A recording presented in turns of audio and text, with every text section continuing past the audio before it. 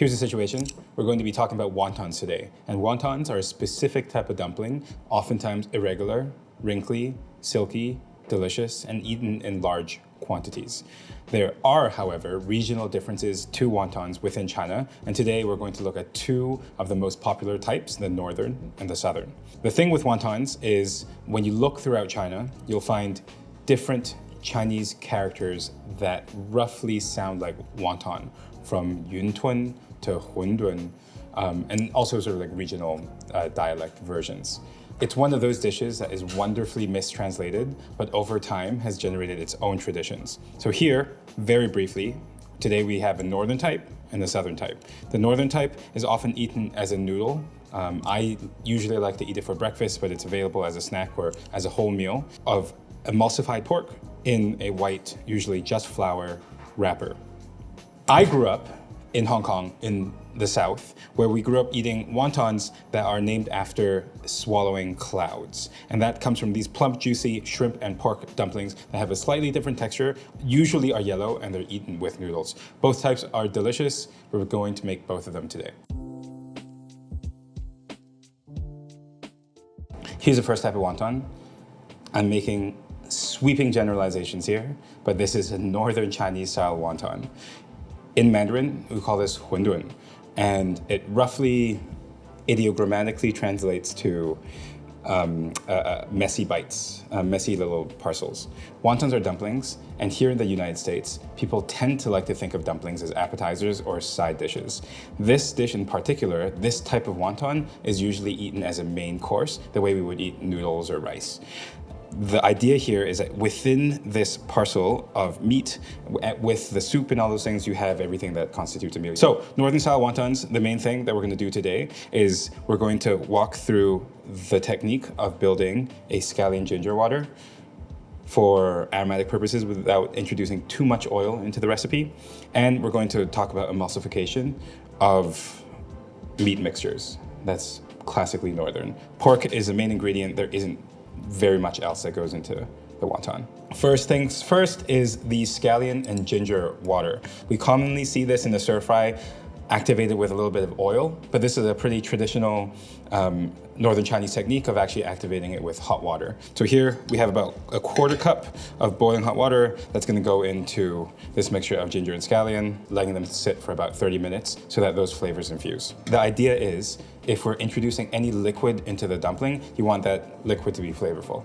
Pork is ground. This is a pretty decent fat to lean meat ratio, but from what I've been told, the really indulgent northern style wontons might have something as high as 1 part lard to 2 parts lean pork, which would make it 66 to 33. The core tenet of the northern wontons filling is emulsification. Emulsification, very briefly, is the attempt to bring oil and water together. In cooking, basically, that's usually what it means. It's a little bit more complicated than that. But if you have a higher fat content inside of your dumpling, that gives you a little bit more oil and fats to work with, so you can pull out those protein strands. But basically, what we're going to season this with is salt, Sichuan peppercorn, white peppercorn, and sesame oil. We're going to help it emulsify and bind some of those proteins, those fats, and those waters with a little bit of an egg white and some cornstarch. A little bit of water to mix in with the oil that's already inside of the pork, as well as inside of the sesame oil. Make sense? That's the core mixture. We're going to start bringing it all together with a classic pinching motion that they taught me in Sichuan. I think this is just an easy way to bring everything together. And like many other sort of Chinese-style dumpling fillings or farces, the goal here is to extend the protein strands. And the way my grandmother taught me how to do this is to constantly mix in one direction. Now, you might ask yourself, why am I only mixing in one direction?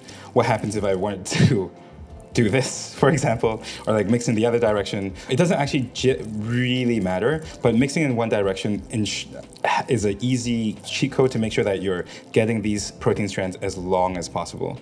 I think you can start to see it develop when you see those little strands here as I begin to mix. But if you continue mixing in one direction, you'll see that those strands get longer and longer and longer and longer. In the beginning, it might have seemed like the mixture is very wet, but the meat is going to gradually absorb all of that liquid and help emulsify the entire mixture. This process absolutely, in my opinion, can be done in a food processor because you're aiming for a pretty homogeneous meat mixture. If you were to make a southern style wonton, for example, where you want a little bit more texture to the pork, I do not recommend doing it in the food processor. Here's how far I like to take the meat mixture. It's not entirely smooth, but there isn't any liquid on the side anymore. It's absorbed all of that. And you can see those protein strands that they're about, I'm gonna say, what is that, half an inch long, like a centimeter, a little over a centimeter long at least. And that's a good place for me, in my opinion, to stop. Now, wrappers. Northern style wrappers tend to be white and tend to be a little bit smaller, or at least the type of Wonton that I'm making is a little bit smaller. You're aiming for a lot more dumpling skin to hang off excess because you're eating this dumpling skin almost like a noodle as your carbohydrates for the meal. The white skin means that there isn't any egg in the mixture, and this is usually what you see in those breakfast wonton shops. You could use the yellow ones too, but I like to use the yellow ones that have a little bit, those have a little bit more bounciness, tensile strength, Q, and so I like to use that for bigger dumplings like the wonton. Universal rule for dumpling making in general, I think, is a lot less filling than you think. Almost always less filling than you think. We're not gonna even use water on the side of this to squeeze it together because the idea is you have to make a lot of them. That putting the water on is an extra step, and the moisture that's already in the meat filling should help the whole dumpling come together. So, really small amount. This is like a super cheap meal, tiny, tiny bit. What is this? Half a teaspoon, a little bit over half a teaspoon. We're gonna fold it like this, halfway through, roll it, and then just squeeze the two sides together like that. And then squeeze a little bit, and all that excess on the side is gonna be flowy noodle, if that makes sense. Okay, we'll do another one. Here you go. Smallest amount of meat. You're eating 10 or 12 of these for breakfast. We really don't need that much. Like half a teaspoon. Fold it over to seal it once. The meat filling itself is gonna help seal it. Go another time, and then two sides on the side, squeeze it like this. Boop. That's one. And the goal is to make them quite quickly. The coolest way to do this is with a tiny wooden paddle that the aunties use, but the whole idea is that they're named after messy little parcels, so they're allowed to be messy.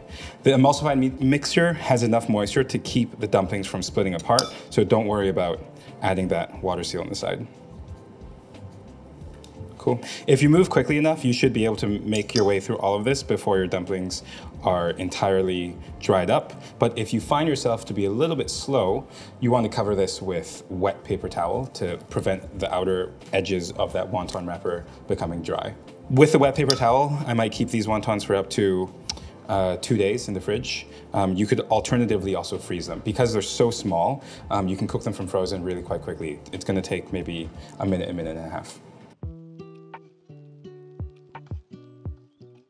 This is a quick and dirty way to build broth, whether you're at home or whether you're at a small northern Chinese wonton breakfast shop.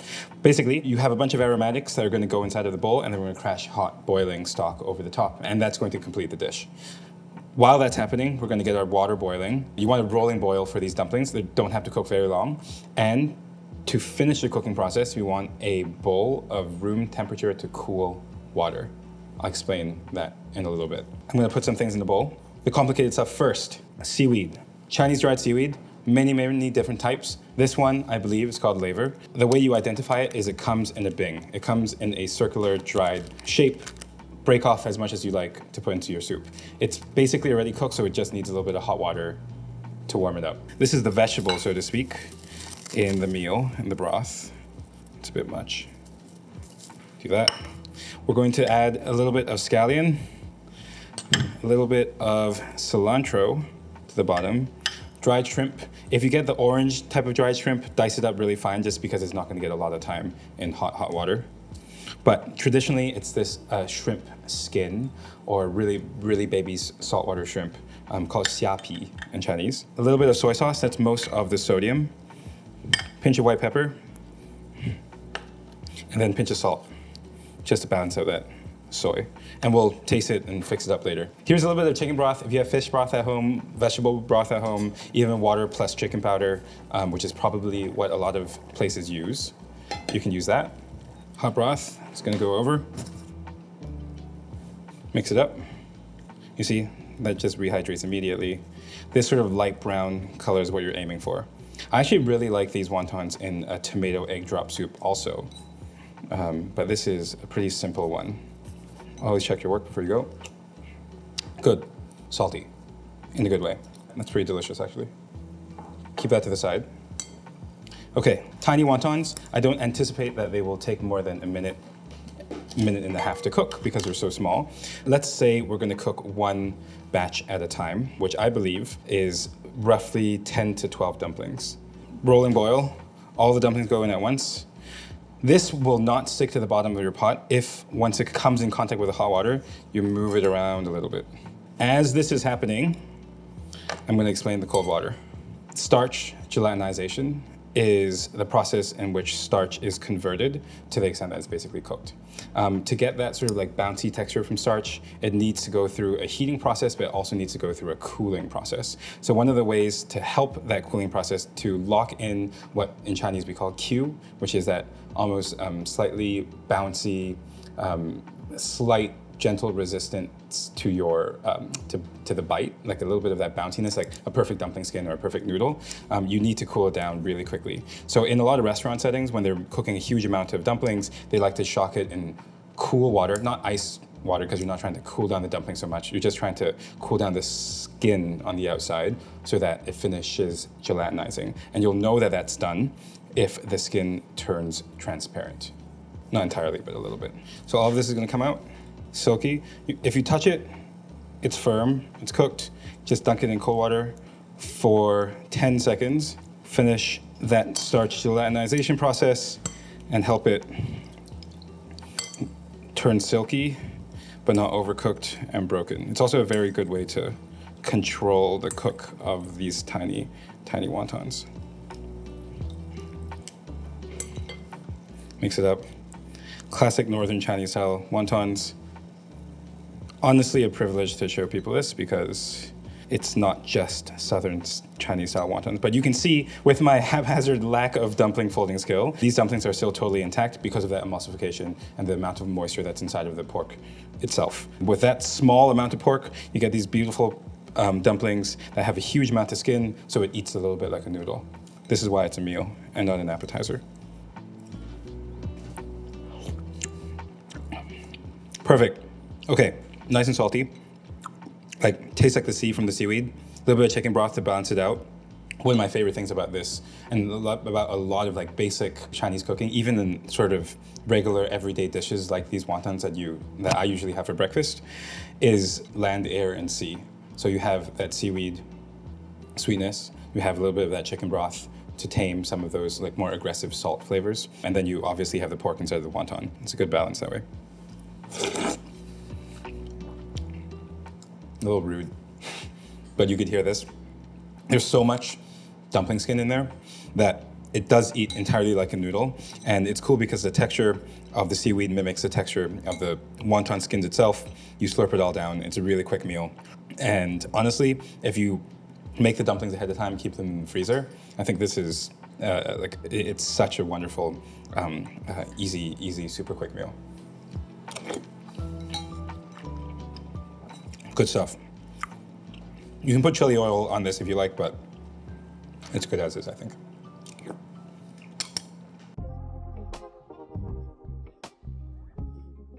Southern wontons are called wonton in Cantonese. This is the wonton you think about when you think about those Michelin recommended wonton noodle soups in Hong Kong. They're super juicy, they're really plump, but they're also very, very clean.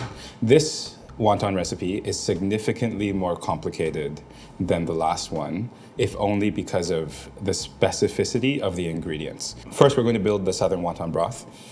Wonton tong is quite a clean broth. It's totally clear, amber, maybe golden. What you're looking for is just 3 primary ingredients. The first is going to be pork bone, which is the basis for a lot of the texture and the viscosity of that broth. Also, some of the sweetness is going to come from there. Second are dried shrimps. There are a couple types of dried shrimps we can use. This is a quite classic Chinese dried shrimp. You're soaking this in cold water for 15 minutes. That's a lot of the orange color and a lot of that shrimp flavor. And the third is dried flounder. It's a little bit more difficult to get in the United States. There are a lot of different types of dried flounder, but this is what we call dai dei yu in Cantonese, which translates roughly to big land fish. These are like, bottom feeders that are sun-dried. We're going to toast this off, beautiful caramelized color, and this is going to be most of the flavor of this broth. Everything that's inside of the broth needs to mimic the umami and sweet flavors of the wonton itself. Almost every ingredient that goes into the wonton is also inside of the broth, but we're aiming for a nice, clean, clear, elegant wonton-style broth. This is just like classic toasting things to make them taste more delicious. This is going to go in the broiler. In the traditional Cantonese kitchen, they would probably do this over fire, either the wok or their gas range or whatnot. Moments later. See, that oil's coming out? That means that those flavors are being activated by heat. If you don't do this process, your broth isn't going to be as golden and delicious. So just to get the other side too, we're just gonna flip it over and toast the other side. More moments later. Nice brown color. You can smell it, the fat's getting pushed out, sugars are starting to caramelize, little details matter, but this is a great color. See that? So much better. The other thing is you'll know that this is ready if the browns are a little bit more brittle and easy to cut through. I don't think the dried flounder market is ready for how, no, it just can't, nobody's gonna make this recipe. Okay, just to finish dealing with the flounder, we're gonna cut it up so it fits inside of the pot, easier to deal with, doesn't really matter. That's a piece, maybe take out this flesh.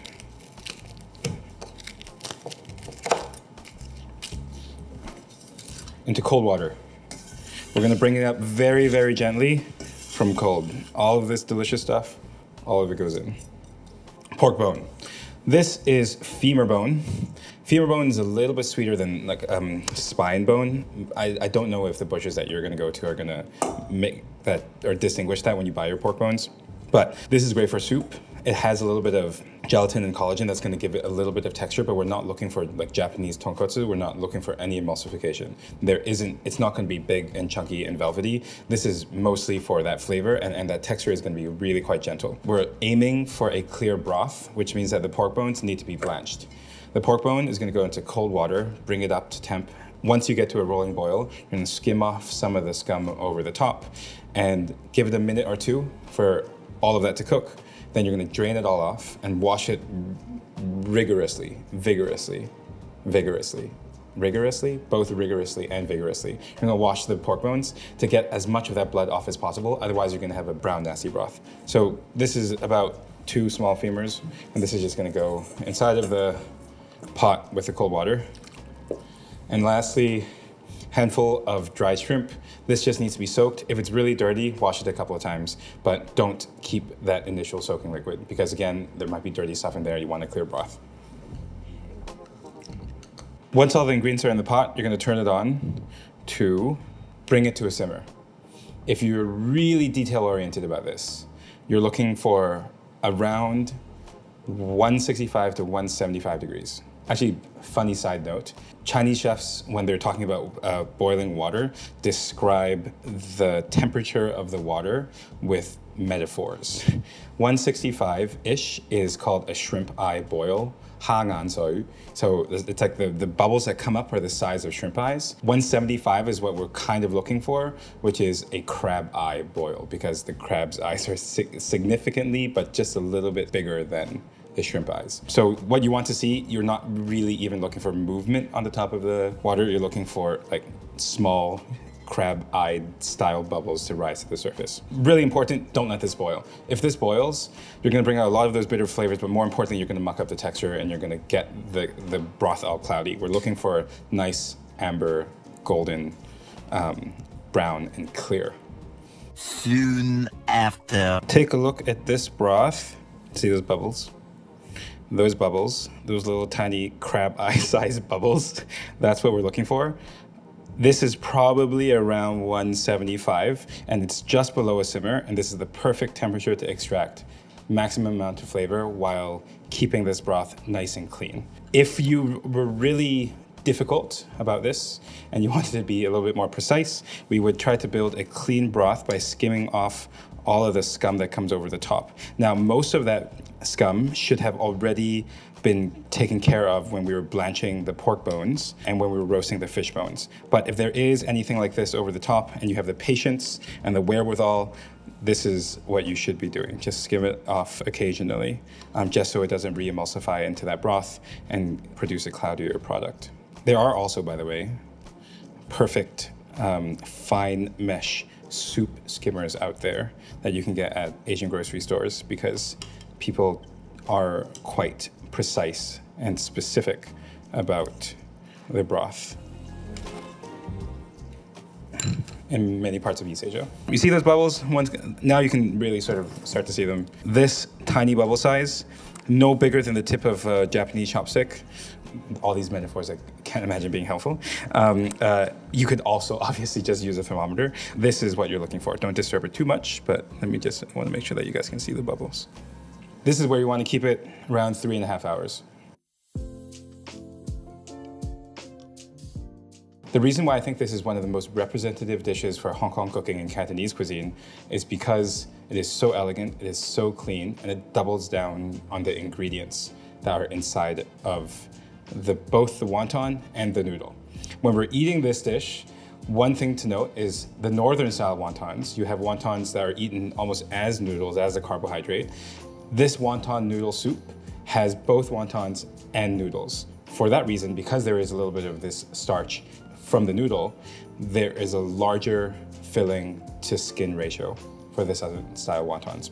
We're going to season it with a lot of the same stuff that goes inside of the broth, and a lot of the things that are inside the noodle itself are also in the wonton skin. So you'll start to see these ingredients come back and layer over each other over and over again. That's why it's so elegant. That's why it's so wonderful. Hong Kong still is one of the best places for wonton noodles. I don't think there are other places in China that come close, but this is by no means, I must iterate this is not like the perfect version. This is not the definitive version. This is the type of stuff that shokunin, or that's a Japanese word for like real masters of their craft, spend years mastering. This is just a little bit of a demonstration or an approach towards something that I find acceptable made at home.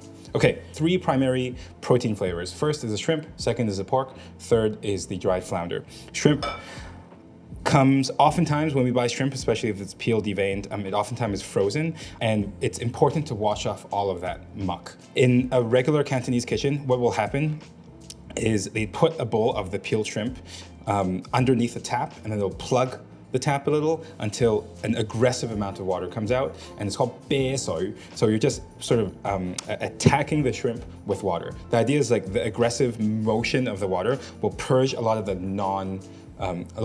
nasty stuff out of the shrimp. You're also replacing all the shrimp liquid that can be stinky, for example, with clean water. That gives it a nicer texture, and it also actually, if you wash it well enough, it'll turn the shrimp pink.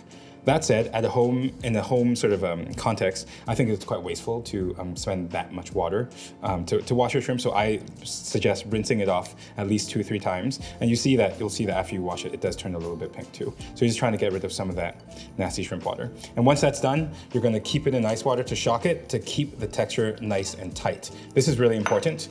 If you have nice fresh shrimp, this is my preferred method of protecting the bounciness and the Q texture of that shrimp. If you don't have super fresh shrimp, what many people end up doing is they add baking soda, which also helps, but sometimes gives it a little bit too much of that baking soda flavor. So we're just gonna let that shrimp chill in there. Onto the pork. So here's ground pork mixture. We're going to add a couple of seasonings in here. Dried flounder powder, better if you make it on your own, but you can buy this online also. White pepper, for a little bit of that floral, almost citrusy pepper flavor for balance. Some sesame powder for nuttiness. Here is shrimp roe. So this is all the roe off of the shrimp that is then sun-dried. This is so important to the flavor of the broth and the flavor of the dumpling. Interestingly enough, this shrimp roe with well, traditionally it's duck eggs, but these days it's mostly chicken eggs, are both the flavorants for the noodle itself. So again, the stuff that's inside of the wonton is the stuff that's inside of the noodles. Eggs gonna go in. A little bit of sesame oil, double down that nuttiness. Here is a little bit of soy sauce for seasoning. Now keep in mind the dried flounder powder is already a little salty. And then here's a bit of the cornstarch, just to help that egg emulsify. Unlike the northern style wonton, we're not aiming for emulsification here. We just want to bring everything together and want to maintain the integrity of the texture of the pork. So we're going to use a pinching motion. We're gonna go in, mix everything up, and we're just gonna sort of squeeze like this. You can be a little bit aggressive about it. I think a lot of us were taught through Western cooking systems not to destroy the texture of a meat or to slap it around and move it. But squeezing is a really easy physical way to get flavor or get marinades into meat. And Cantonese cooking certainly isn't allergic to that. There's gonna be a little bit of texture here from that shrimp roe. There's gonna be a little bit of texture from that ground sesame seeds.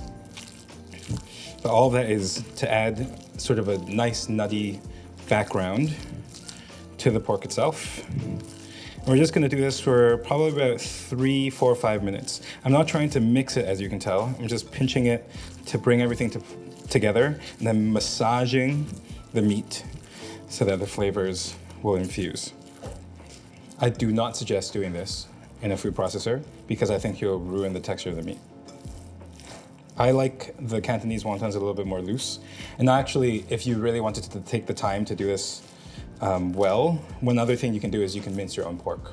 As you can tell, there's less liquid in this compared to the northern wonton, so it's not as gloopy, and there certainly isn't any liquid on the bottom. But you can tell it like sticks together closer to what an American meatloaf, maybe even meatball would look like. All that's combined together, that is the pork component.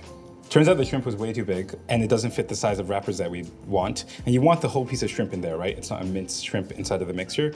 So we've cut it in half so that it fits inside these cute tiny wrappers. Shrimp's gonna go in the middle.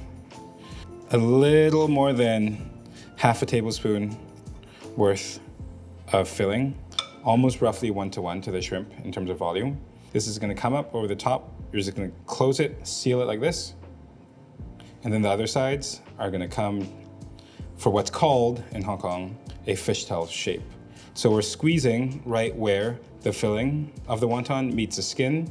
We're gonna squeeze to seal it, but not too hard because you want the flaps to still swim along the sides. That's where the goldfish comes from. Like that's the goldfish shape, if that makes sense. These, honestly, this dumpling here is a little bit smaller than the super traditional Hong Kong ones because of the wrapper size, but we will allow it. Honestly, my favorite types of southern wontons, Cantonese dumplings, Cantonese wontons, wonton, are almost ping pong ball sized, which means that you need a much, much larger wrapper. A little bit of pork, seal just a corner, the rest come in.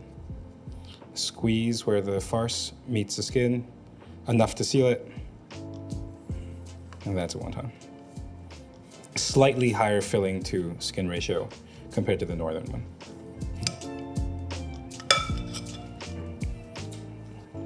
Here you go again, corner, come back up, squeeze. These wrappers here are yellow because they're supposed to contain eggs. They're traditionally made with duck egg yolks. However, it seems like we've lost that tradition to modernity, which is to say that these wrappers in particular, looking at the ingredients, don't actually contain any eggs. And it's yellow food coloring. It's kind of a bummer, but that does make them, nope, that does not make them vegan because they're stuffed with pork and shrimp. But anyway, they all look like little goldfish. They have little tails. Center is sealed with that meat farce with the shrimp on the bottom. That's what you want. If you'd like to prep them ahead of time, you could freeze them. I don't love freezing this because if your shrimp's already been frozen, freezing it again just means you're defrosting and freezing it again, which isn't the best thing for the seafood. But you can prep these ahead of time. I'm gonna say because there's a shrimp in there, 1 day in the fridge with a wet paper towel over it, or in the freezer for however long you'd like to keep it. One other tip if you're freezing dumplings, including wontons, is you want to freeze it on a flat sheet pan. That way the shape will set and then transfer it into a bag. Don't throw this all into a bag or a container and have it pile all over each other before you throw it in the freezer.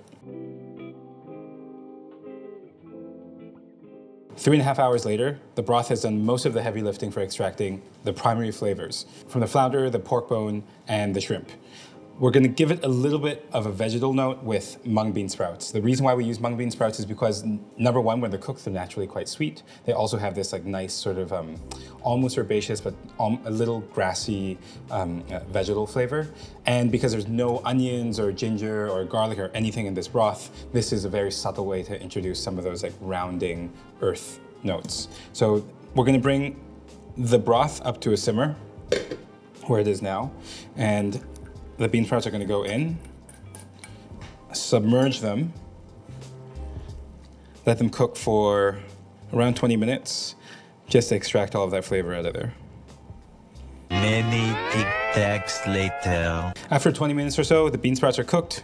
We're going to turn it off, and then we're going to strain this. Because we want to try to get it as clear as possible, we're going to strain it gently through the cheesecloth and the sieve.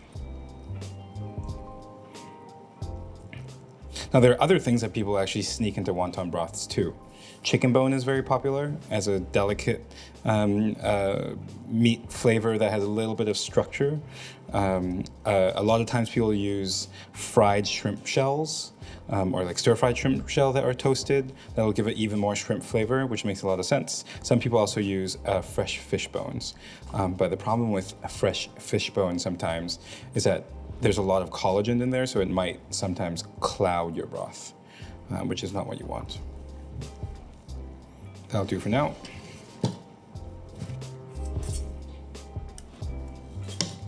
So here's the broth. Once it's off the heat and everything's been strained out, we're gonna season it with 3 things: salt, rock sugar, and MSG. Rock sugar for sweetness, but also to balance that salt flavor. Salt is primarily what's going to coax out most of the delicious flounder, pork, and shrimp flavor from here. So a decent amount of salt. When we're thinking of seasoning this wonton broth, we're thinking of it the way you might think of seasoning a broth for Japanese ramen. Is that helpful for people to know? A lot of noodle shops in Japan and in China have broths going on the stove the whole time. Because that broth is going on and it's slowly simmering, it's gonna keep reducing, and then chefs will add water to it throughout the day. And so the salinity of that stock is actually quite hard to maintain. As a result, most of the time, your noodles are actually seasoned in the bowl itself and not in the broth. So here we're just giving it a little bit of salt, sugar, and MSG to coax out some of those flavors, but know that the salinity is going to be controlled at the end in the bowl itself. MSG for umami. We're just stirring it to make sure that rock sugar is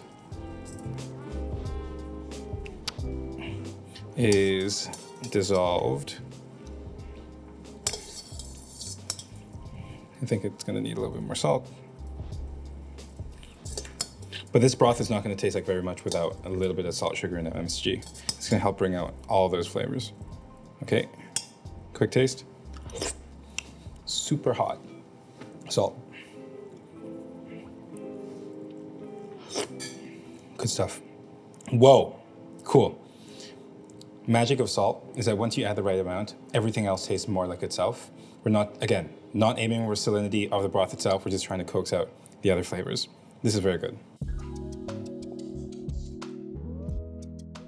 These noodles here, these are oftentimes here in English called wonton noodles, but in Hong Kong traditionally they would have been called jok seng min, which translates to like bamboo rising, bamboo bouncing, noodle. And the reason for that is because these noodles have a little bit of bounce to them. The bounce comes from, number one, an alkaline, like alkaline water. These days, some people use baking soda, similar to how ramen noodles have a little bit of that bounce, but less elastic. And the way it was kneaded was with a long bamboo pole, and the person would put one leg over the bamboo and then massage it that way. Really, really traditional way of doing it. Most places do it by machine now.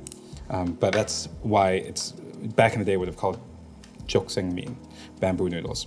Just a small portion. Cook it according to package instructions if you're not making your own. If you are making your own, you should be making it with duck yolks and shrimp roe, if you can. Again, just to double down on those same ingredients. But portion-wise, we're looking for a snack. We're not looking for a full meal. It's kind of funny. I'm not actually totally sure why traditionally in Hong Kong wonton noodles are served more like a snack portion than a full meal. Let us know in the comments if you know, because I don't. There you go. We're just gonna set this aside for now. Bring the water back up to a boil and the dumplings are gonna go in. We're gonna make a small delicate one, so we're just going to cook 3 for now. 1, 2, 3. The best way to know that these wontons are cooked is if they begin to float and the outside of the skin is translucent and wrinkly. This is probably going to take 2 minutes, 2.5 minutes. There's a decent amount of shrimp and a decent amount of pork in there, so you really don't want to undercook them. While those dumplings are cooking, we're going to build seasoning. So just on the bottom of the bowl, like a tare from ramen, a little bit of soy sauce, sesame oil, sometimes some places use lard, shrimp roe on top. And this is quite special, these are yellow chives. Yellow chives are a little bit more delicate than Chinese chives. They're clean tasting, and they don't have a huge amount of like garlicky alien flavor. So they're really nice as a garnish, and they're usually paired with seafood, which is perfect in this case. And this is the tradition, which is kind of funny. They put a spoon on top of that seasoning so that the noodles can perch over the top. So it looks like there's more noodles than there actually is, because it's just a snack portion. One of those traditions that I'm not 100% sure the origins of. Dumplings, here, let's check if they're cooked. Again, I'm just gonna rinse them in cold water for 5 seconds to finish that gelatinization process, but see how hefty they are? Shrimp looks cooked, you can see the orange. You see that it's wrinkled up. The pork inside looks a little darker and it's cooked. That's good. Just in here for a couple seconds. Let that chill out. And then broth is gonna go over the top.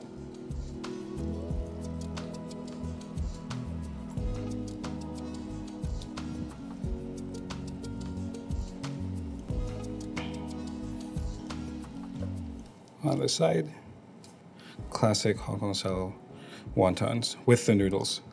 Totally different eating context as a snack with a little bit of that yellow chive. And when you eat it, what's gonna happen is you're gonna dive in and then you're gonna mix all of that seasoning on the bottom together with the beautiful broth. All that shrimp roe is gonna slowly rehydrate in that warm broth, and then you're gonna have a really delicate shrimpy, porky, yellow chive wonton noodle. So here's the ritual. Mix it all together, make sure the seasoning is up. Taste the broth first. Ooh, delicate. The thing is, like, actually funny thing, sesame oil always reminds me of instant noodles, but so nice. Okay, and then the noodle, make sure it's cooked.